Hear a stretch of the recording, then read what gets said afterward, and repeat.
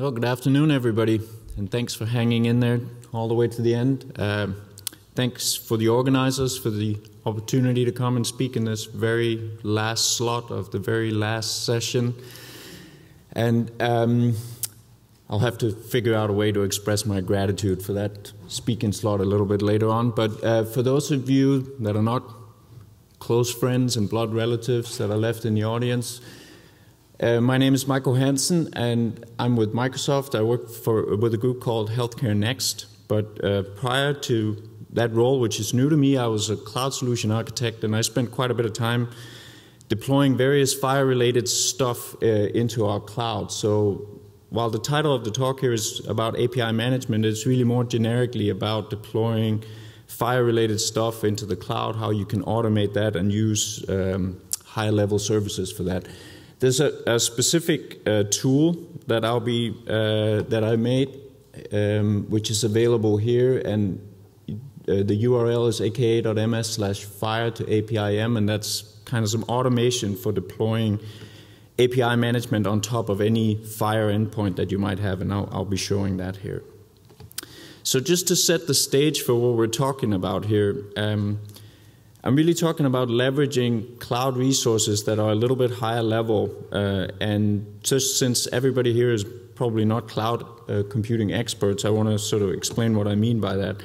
So down at the bottom here, this is maybe a little bit of an overwhelming overview of some of the services that we have available in our cloud. But what I just wanted to show here was that down at the bottom of this stack, you have your basics of cloud computing, which is like your virtual machines, your storage, your networking, and so on.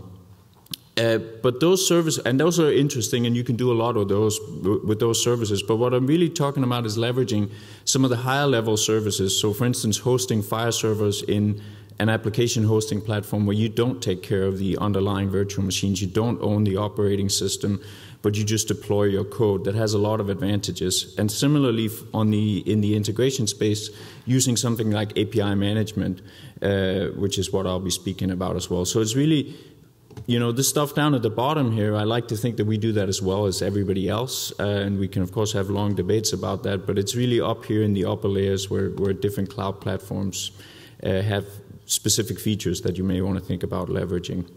And just to make this a little bit more clear, the reason why this is important is that there are different things that you take responsibility for when you move stuff into the cloud. So you can have cloud computing on premises, right? You can build your own data center, you can stick a bunch of boxes in there, and then you own everything. You own the computers, the hard drives, and when something breaks, you're responsible for it. And then, of course, you can move to the cloud, and that takes away the hardware piece of it, and you can run what we call infrastructure as a service, which is great, but you're running a virtual machine that you put an operating system on. This operating system needs to be patched and kept up to date and current and all this stuff to be in compliance. And there is work associated with it that most people that I know, you know, don't care much about, right? It's not something that we actually want to spend our time on. And then there's these platform as a service offerings where really all you bring is your data and your code. And this is where I think some of the real power of cloud computing comes. On the far end of this is software as a service, which would be your webmail and so on. It's not really relevant here. But I have a repository here on GitHub where I've put together some templates for how to deploy different FHIR servers into our cloud. And so here you can deploy the FileWonk server with different backend databases, Happy FHIR server, and so on. And what's nice about these is these are templated deployments that will deploy everything you need to run a FHIR server. So the front end server, a backend database, and so on. But again, without having any virtual machines. We take care of the entire platform, the runtime stack, everything. All that gets deployed in there is some code, so you can leverage the entire platform in terms of compliance and other things and actually run your FHIR server in there. It's great for deploying quick sandboxes and so on, but it's actually also quite nice for production because you can now leverage the full scale of the database platforms and so on. The templates that I have in there, they deploy both in the commercial cloud but also in the government cloud if you're working with government customers where these services that we leverage have FedRAMP compliance and so on.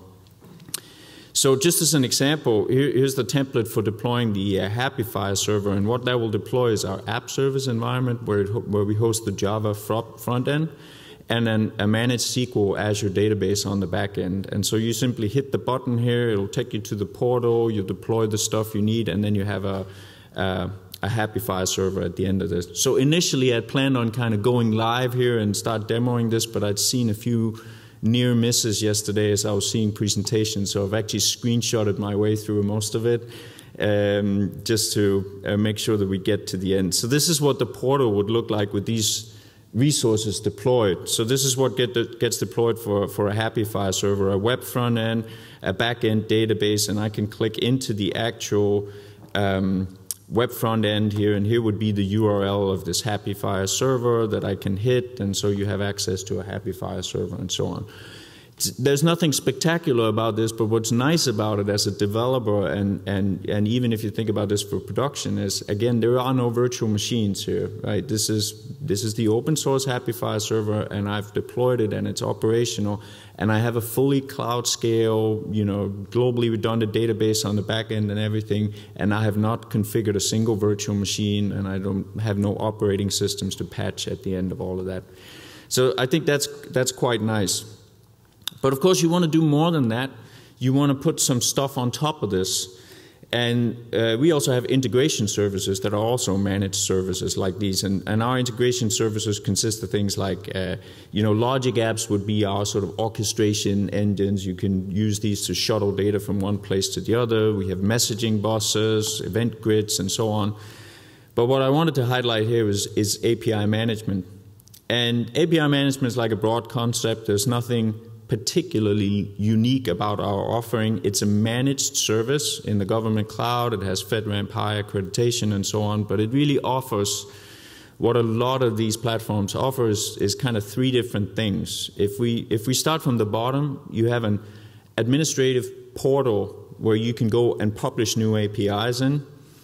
You also have a gateway that mediates access to this backend API. So this is where you validate tokens and figure out who has access to what data and so on. And you can write very elaborate policies in there so that you can put a different governance layer on top of a FHIR server that may not have this stuff built into it. But you can write your policies here.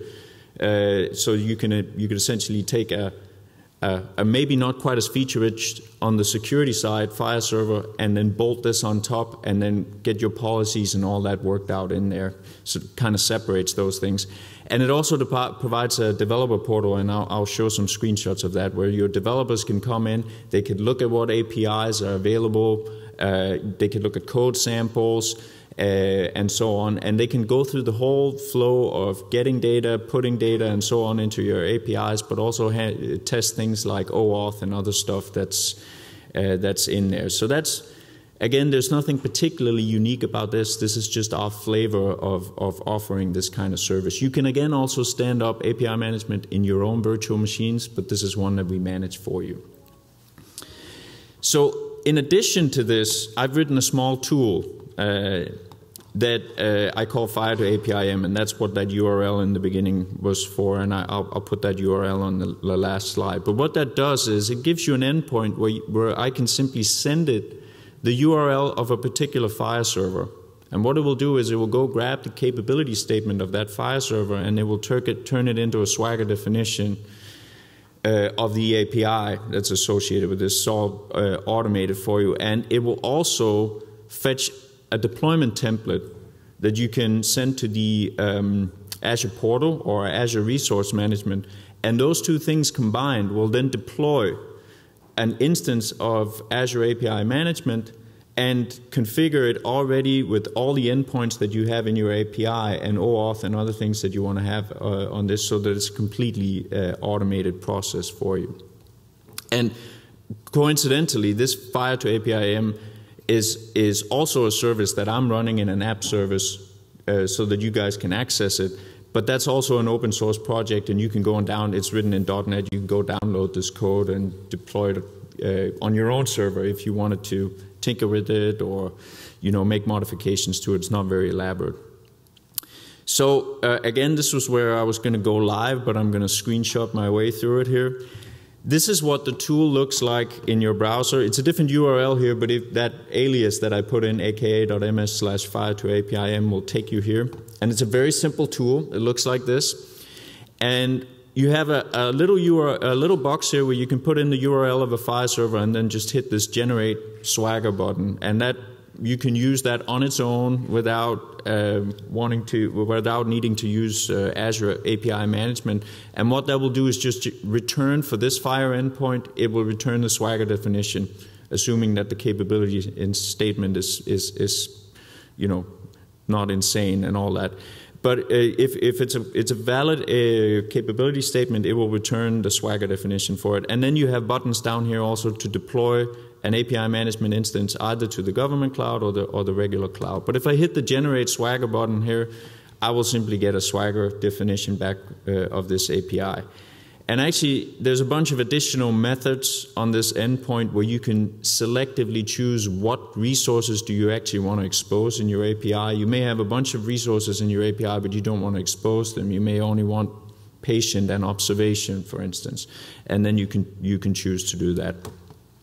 So let's say that I wanted to deploy for the Filey's Wonk server here, and I can simply hit deploy to Azure. And what it will do is it will take me to my Azure portal where I'm now logged in, and then it will allow me to fill in some additional stuff. This is the FHIR server URL. Here's some stuff for my API management. Here are the interactions and resources that I want to expose. I'm just going to take all of them. I want to call my API Filey and so on.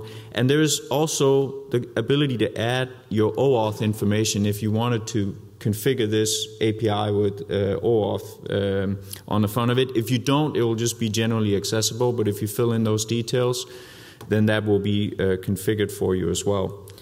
And then it will take a little while, and then you get an API management instance. And here I'm showing a screenshot from the developer portal that then becomes available for you. And this is the generic styling and look and feel of this developer portal, but it's actually customizable. You can put your own graphics, and all the text and everything here is something that you can configure. This is just how it comes out of the box. And you can click into the APIs that are available in this developer portal. And now you can see I have two of them here. This is actually the the public FHIR server, and this is the Filey server that has been deployed. But you can deploy as many different as you want in here. And then you can click in, and you can, as a developer, walk through, look at the different endpoints that are available, all the search parameters and so on that are in there. All of this gets configured automatically based on your capability statement that has been converted to the Swagger file. And then you can, of course, test these endpoints. And here I have an example here of one that I've configured with OAuth on the back end, but I'm not providing a token right now to access this. So, of course, now I'm getting a message that I cannot actually access this. But built into the developer portal is the ability for you to click the login button. It's actually a little bit further up this page, so you can't see it right now. But you would click that, it will take you through the authentication process, and then it will populate the request now with the bearer token before you send it again, and now I get a 200. So this whole process of how you would interact with your API, the OAuth, token validation, but also debug tracing of policies and everything that you have on it, it's all built into the API management, and it gets configured and managed for you automatically. And again, now this is a service. You're not running any virtual machines to do this. So it's nice for sandbox developments and production and everything. So I can see I'm down to my last minute, so that's good because this is my last slide. So here's the URL. Again, to try out this tool. Again, the tool is open source, so if you wanted to download the tool and run it yourself, you can just do that. Oh, the last slide is gone here, but I'm sure you caught it. And otherwise, my email address was, oh, there you go. My email address is on there as well, so feel free to reach out. This was just some example of how you can use these tools in the platform. And thank you. And safe travels to the ones that are traveling.